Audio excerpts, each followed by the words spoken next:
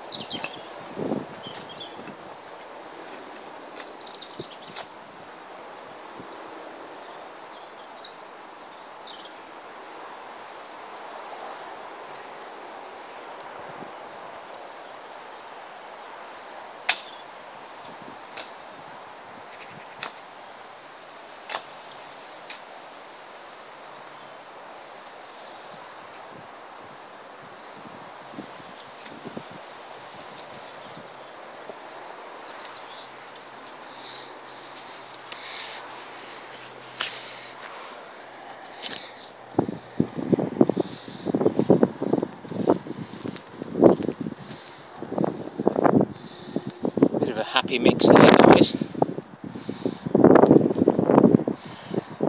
Don't know what happened on that one edge. We did seem to get some that have rotted off at the top. This is the one that went to seed, so I'll keep that separate. And that one there that started regrowing, so I shan't be giving those away. I'll try those myself. A few more to dig out and I'll get some washed off.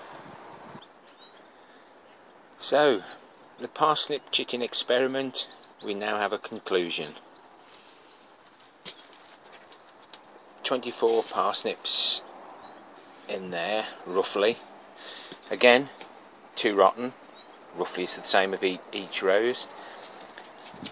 I've had more that have got that brown staining on, which I'll either go through the blender or try and salvage some. And about 4 out of the 24 have thrown out legs. Now, I do believe the reason for that is because I changed from the toilet rolls to something that I saw on Jim's allotment. I'll be showing you how I recycle the yoghurt pots, etc. in another video. So they just may have damaged the roots, but there again, looking at everybody's, you know, there's always a chance you're going to get one that forks. But this one is my the best one. I'll just get something to give you an idea of how big it is. So that's the best one. But the wife does like a smaller parsnip. I keep bringing these big parsnips back, and she says, what am I supposed to do with those? I've snapped most of the roots off, so I will be going down even further with the ones that are actually in the ground. At least 3 foot this time, for ease of getting them out. But overall, I'm really pleased. So these will go through the blender, and they'll be back for my worms.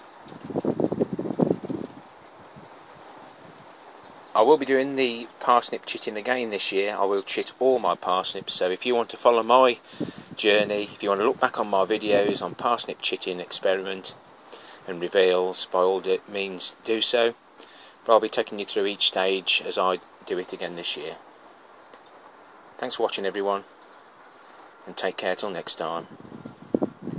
Very, very happy with my parsnip.